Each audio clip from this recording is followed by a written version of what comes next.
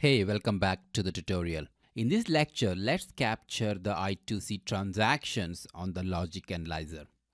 Here is the connection. Here I have a master board where I have downloaded code of the I2c master. And here is a slave board where I have downloaded code for I2c slave.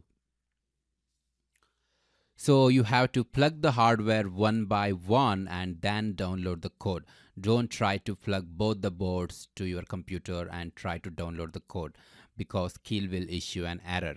So while downloading, only one board has to be connected to your PC. Great. Now I have connected the channel 0 of the logic analyzer to PB6 pin, which is I2c clock. That we call SCL, and I have connected channel 1 of the logic analyzer to PB9, which is I2c data line, that is SDA. Now the code is running on both the boards and you can see that the blue LED is blinking on both the boards. That's our indication for correct data communication between the boards. If there is any error, then red LED will be glowing. Great. Now let's capture the I2c transactions on the analyzer. I'll keep the sampling rate of say 24 million sample per second and duration as 5 seconds. Now let's capture. Now the first trace is I2c clock line and the second trace is I2c data line. Now first let's decode this trace. Again, click on the analyzer here, select I2c. Our SDA is channel 1 of the logic analyzer and SCL is channel 0. Then click on save. Once you save it, you can see here the software has already decoded the samples. Let's analyze this decoded information. First, let's take one piece of trace. Let's take this one and just zoom it. Here you can see a green dot indicates the start condition and a red dot indicates the stop condition. Let's zoom it further. Here you can see the SDA went low when the clock is high, hence it's the start condition, isn't it? Then this is the address phase. Here A6 is a slave address along with write bit. For that, slave has act here. 0 cross C1 is our write command sent by the master. And for that also slave has act successfully. Then master generates the stop condition. So in these two transactions, master has successfully sent the write command. Now in these two transactions, master has successfully sent the write length. 0 cross 05 is the write length which is sent by the master to slave.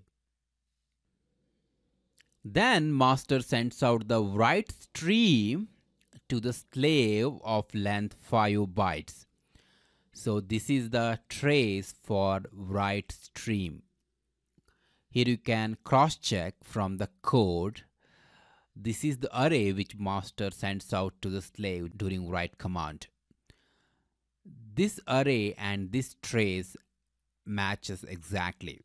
So this is the write command followed by the write length and then data stream. This is the I2c write phase for sending out write command, that is C1.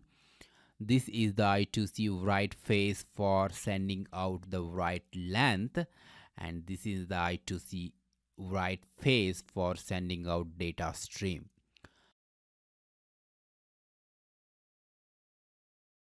Now this is the trace for master read.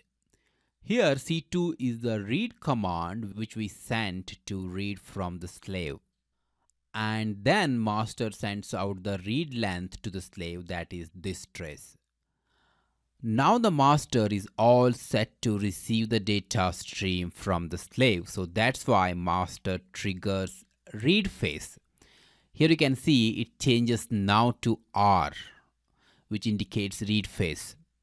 And the address is changed to A7. That means read write bit is now set to 1.